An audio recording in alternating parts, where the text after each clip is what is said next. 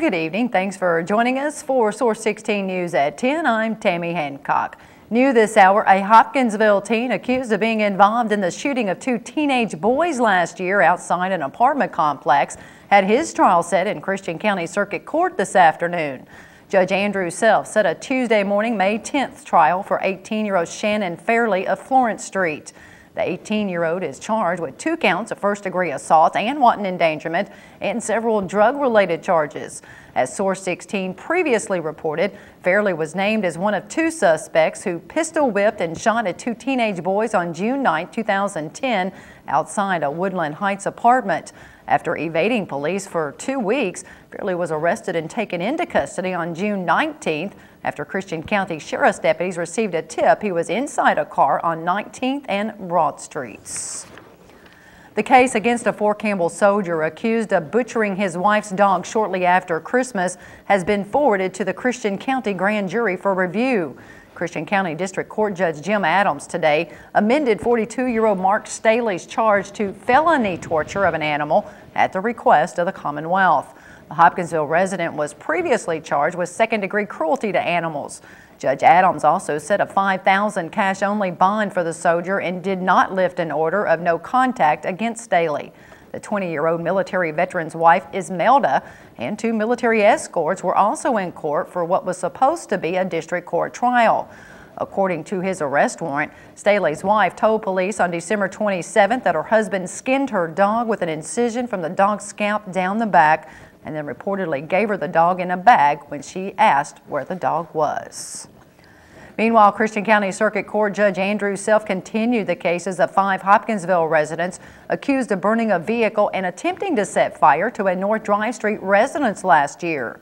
Judge Self set another pretrial conference for Wednesday, February 9th for 23-year-old Rachel Jackson, 19-year-old Josh Dykus, 19-year-old Thomas Billings, and 18-year-old Jesse Decker, who at the time of the incident was a minor, as well as 43-year-old Roland Jackson. The Hopkinsville residents are charged with multiple counts of second-degree arson and first-degree wanton endangerment. In addition to the arson and wanton endangerment charges, Roland Jackson is also charged with 2 counts of attempted murder. Judge Self released Thomas Billings on his own recognizance. The judge also ordered him to submit to random drug testing and told him to stay away from North Main Street. According to Hopkinsville police, on October 5th, 2010, the individual shot into the North Main Street residence, set fire to a vehicle, and placed an explosive device near a family's home. It lasted about 30 seconds, but 30 seconds is all it took to change Haiti forever. 1 year after the devastating earthquake, the road to recovery has been a tough one, suffering aftershocks, hurricanes, and even cholera. Source 16's Michelle Herron shows us how one family is leaving their footprint in Haiti. Meet the Edgerton family, Jennifer, Todd, and their 2 children, Kyle and Megan. They are missionaries with the Mission Aviation Fellowship and have worked in Haiti since 2008. Jennifer and the kids were outside that historic day when little did they know what was about to happen. And it shook for about 30 seconds. It was long quake. And fortunately their house wasn't damaged much, but they could, I mean, it was knocked the TV across the room, and I mean there was a lot of stuff moving, but they were all right. Amid the chaos that followed, the internet played a crucial role in connecting the Edgertons with their families back home. I'd just gotten home from work, and Todd's dad emailed me, "Did you hear about the earthquake?" And I emailed back and said, "No, what happened?" He said there was a 7-point earthquake in Haiti, in Port-au-Prince. But I think Todd and Jennifer are all right. A few minutes later, I got a call from another friend that had gotten a message from Jennifer on Facebook that she was all right and everything was okay. They have also kept a blog documenting their time spent in Port-au-Prince and giving first-hand accounts of their experiences. Todd's company made the decision to send the family home for 4 months before they were allowed to return to Haiti. Now, a year later, they say progress is slowly being made. It's getting better. Jennifer said there were probably 1.5 million people in the tent cities, and it's down to about 800,000 now. Samaritan's Purse has been big down there with housing, temporary housing. It's not real elaborate, going to last 50 years type housing, but it's something to get people sheltered and will last for several years. But it'll give people a start. It's still a place to be. This is just a small way of showing that Haiti is not alone. Michelle Herron, Source 16 News. If you would like to find out more about Jennifer and Todd, you can visit their blog at edgertonblog.blogspot.com. Now, the destruction suffered in Haiti from last year's earthquake also hits close to home. All of our viewing area falls around the New Madrid fault zone, which is approaching its 200th year of major activity.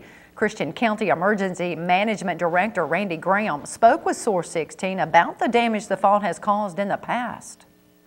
When the one hit in 1811, 1812, it was a series of earthquakes in that year there, or 2 years, that it was ringing church bells in New York City. So obviously, if it's shaking the ground enough here to ring church bells in New York City, then obviously we're going to have damage. As we near the anniversary of the New Madrid earthquake, some officials are speculating that it's time for Mother Nature to strike again. And without historic downtown buildings being earthquake-proof, Hopkinsville could suffer a considerable amount of damage. We're still close enough that it's going to affect our infrastructure, water lines, gas lines, that type of thing. Older buildings that are not wood construction, we're looking to face some problems there, or very large buildings. With the threat of any natural disaster, Graham says it's important to be prepared. We want people to be prepared to take care of themselves for at least a minimum of 72 hours. Prepare a kit, prepare a home plan, an emergency plan, an emergency communications plan, to where if you lose contact with your family member, then you've got someone not locally but out of the area to try to contact. Federal as well as state and local officials are currently planning a national level exercise for the 8 states surrounding the New Madrid fault zone in May. Stay tuned to Source 16 for details. We now have an update to a story concerning a Fort Campbell soldier who was ordered back to Afghanistan after going AWOL in November. According to reports, 30-year-old specialist Jeff Hanks has now entered a mental health treatment program here in Hopkinsville. The soldier's wife, Christina Hanks, told reporters that instead of deploying as scheduled, her husband is now staying at Cumberland Hall and will likely be there for about a week. Fort Campbell spokesman Rick Zebka told Source 16 earlier today that for the time being, Hanks will not be deploying. Zebka also stated, quote, "In the past 3 years, Fort Campbell has made a considerable and laser-focused effort to direct the required resources to ensuring that all soldiers who need help get help." As Source 16 previously reported, the specialist was ordered back to Afghanistan to finish out his deployment after going AWOL and turning himself into military officials on Veterans Day. Well, Kentucky's newest U.S. Senator Rand Paul will be in Hopkinsville tomorrow. Rand Paul will be the featured speaker at the noon meeting of the Kiwanis Club of Hopkinsville at the Memorial Building in downtown. Republican Senator Paul, a Bowling Green ophthalmologist, was officially sworn in last Wednesday during a ceremony at the nation's capital. Senator Paul's recently selected Deputy State Director, Rachel McCubbin of Hopkinsville, will also attend the Kiwanis meeting. McCubbin is a Kiwanian and past president of the club. She recently served as the field representative in the 1st Congressional District for U.S. Senator Jim Bunning. Motorists traveling the Breathitt-Pennyral Parkway in Hopkins County over the next couple of months need to be aware of traffic restrictions.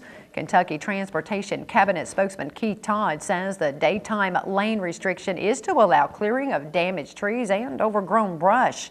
The work area runs from the Hanson Kentucky 281 interchange at exit 44 to the Slaughters Calhoun Kentucky 138 interchange at exit 54.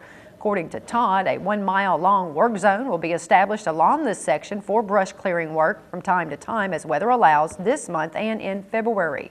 Motorists who regularly travel this section of the Pennyral Parkway in northern Hopkins County should be alert for periodic daytime lane restrictions.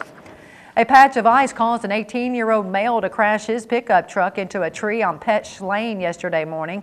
The Christian County Sheriff's Department reports Justin Pruitt of Petch Lane was driving north on Petch Lane, approaching Sisk Road when he hit a patch of ice. Deputies say Pruitt's truck then spun around clockwise, ran off the road, and took out a road sign before the pickup's rear end crashed into a tree. Pruitt told deputies that he has no memory of the accident. According to the report, Pruitt was taken by private vehicle to Jenny Stewart Medical Center for treatment of injuries. Now here is Hopkinsville Christian County Crime Stoppers Coordinator Paul Ray with the featured fugitives of the week. This week, probation and parole needs your help locating two wanted fugitives. Police are looking for 54-year-old James Thomas Quarles, who's wanted for absconding probation. Quarles is a black male who stands 6 feet tall and weighs 190 pounds. His last known address was the 300 block of East 7th Street. Police are also looking for 33-year-old Terrence Darrell Green, who's wanted for failure to appear for probation violation. Green is a black male who stands 5 feet, 7 inches tall and weighs 150 pounds. His last known address was the 200 block of New Gritton Avenue. If you know where police can locate these wanted fugitives, and we've got cash waiting for you, pick up your phone now and call our tips line at 887-TIPS. If your information leads to an arrest, Crime Stoppers will pay you a cash reward. And remember, we will never ask your name, and you will not have to appear in court. Well, this week's Fugitive of the Week, I'm Officer Paul Ray for Crime Stoppers. And tonight's Powerball jackpot is $67 million, and Friday's Mega Millions jackpot is $30 million.